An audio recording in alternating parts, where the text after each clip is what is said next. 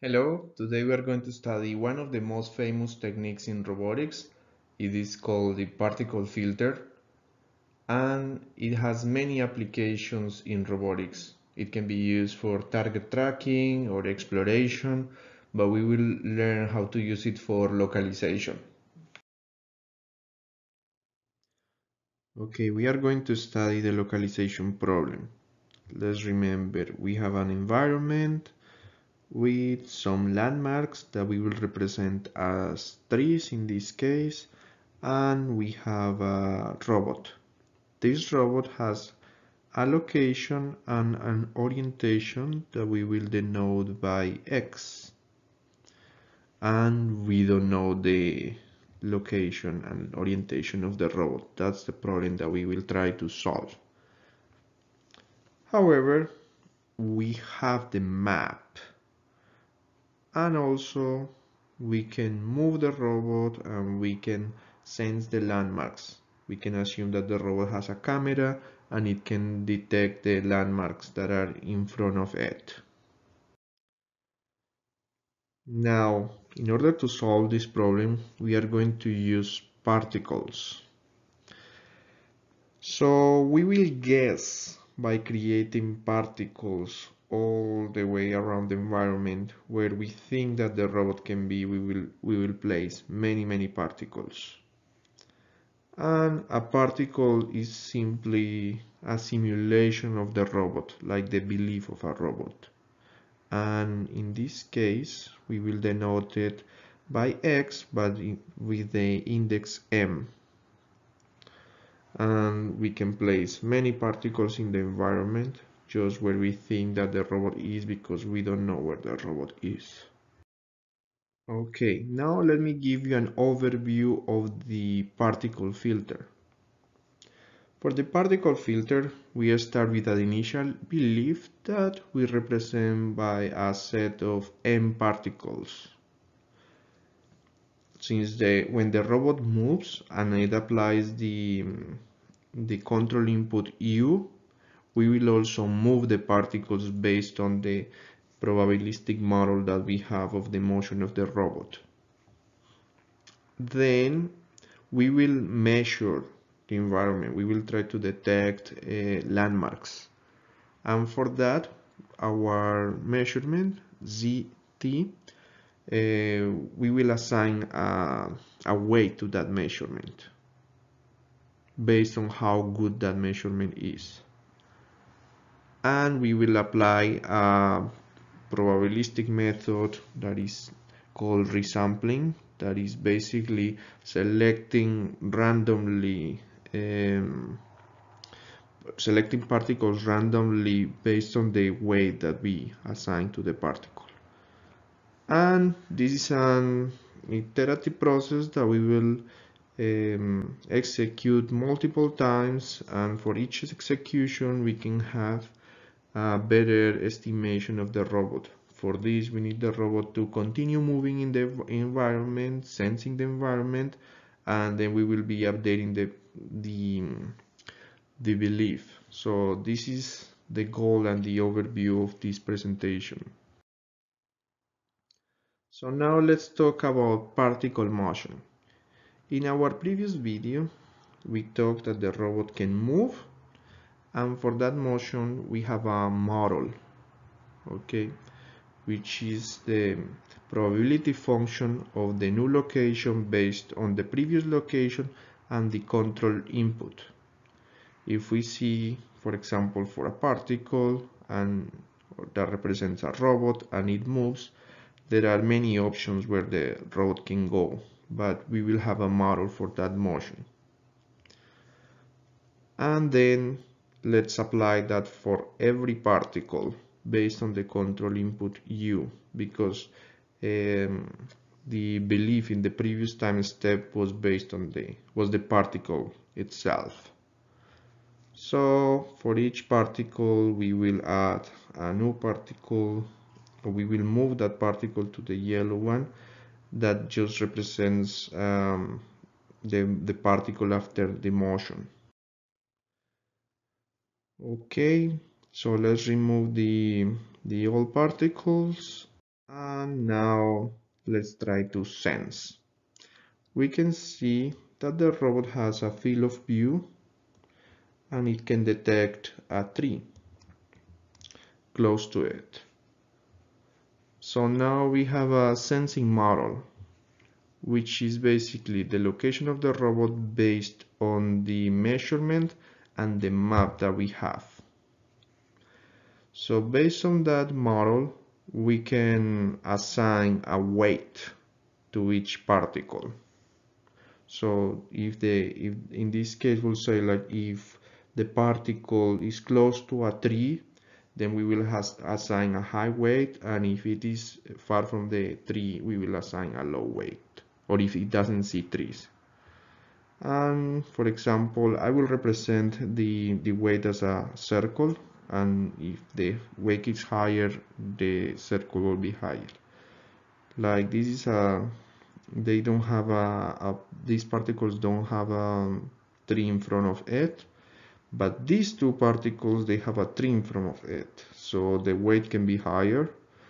And we will continue with this process, assigning weights to all the particles.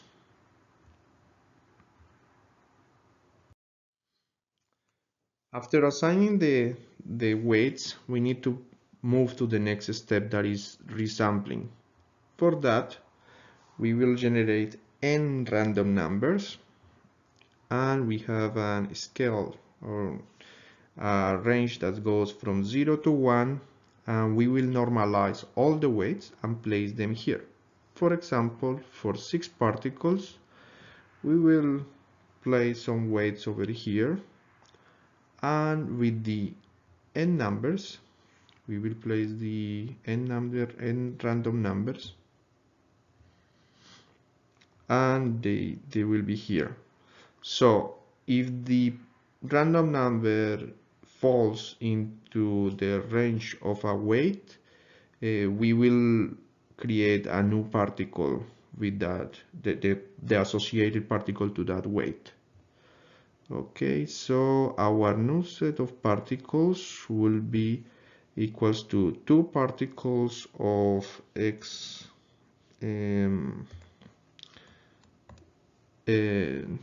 two particles of number 5 and one particle of number 4, that is this one, 2 particles of number 3, and only 1 particle of number 1.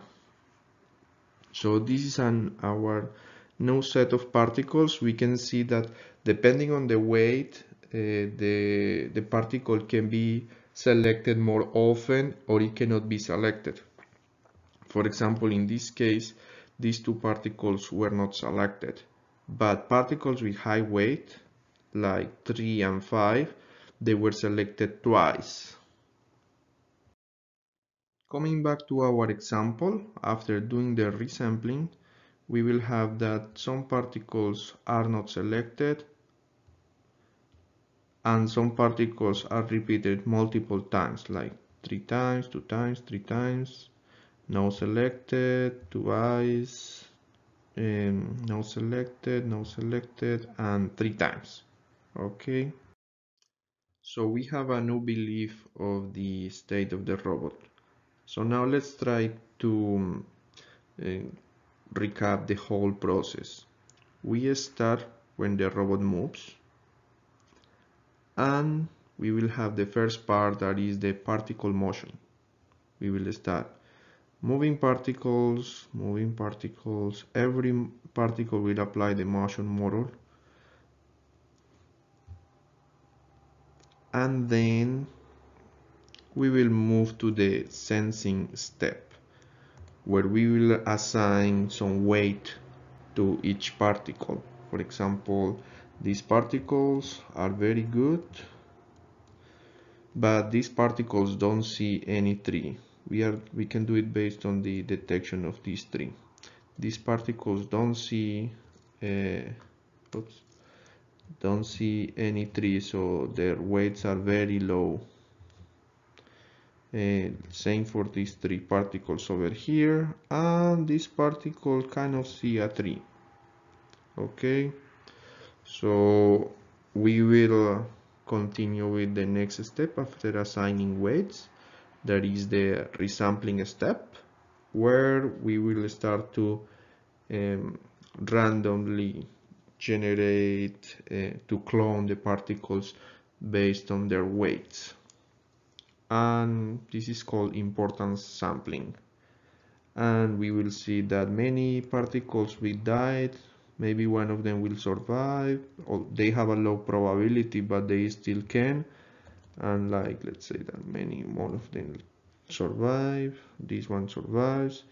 And since there are some particles that have more weight, they will be cloned multiple times. Let's say that this one is 5, and this one is 3, 5, and 3. Okay, and now we will continue with the iterative process, because now we can see that the particles start to converge to the real location of the robot. And this whole process is the particle filter. If we many times detecting landmarks, moving the particles, what we will obtain is that the particles will start to conglomerate where the robot is and with the proper orientation. So finally, in summary, we have an initial belief, we have a motion based on the control input of the robot, we have the sampling part where we assign weights depending on what we measure, and we finally create an importance sampling based on the weights of the samples. This whole process is iterative, and if you see the book Mobile Probabilistic Robotics, you will find this algorithm, which is basically what I have been showing here. We have a previous belief, we have a sample motion model, we have the measuring model, and all this part over here is the resampling. And with this we will improve and we can get a very good localization of the robot. This is one of the most common techniques in robotics. Thank you, and see you in the next session.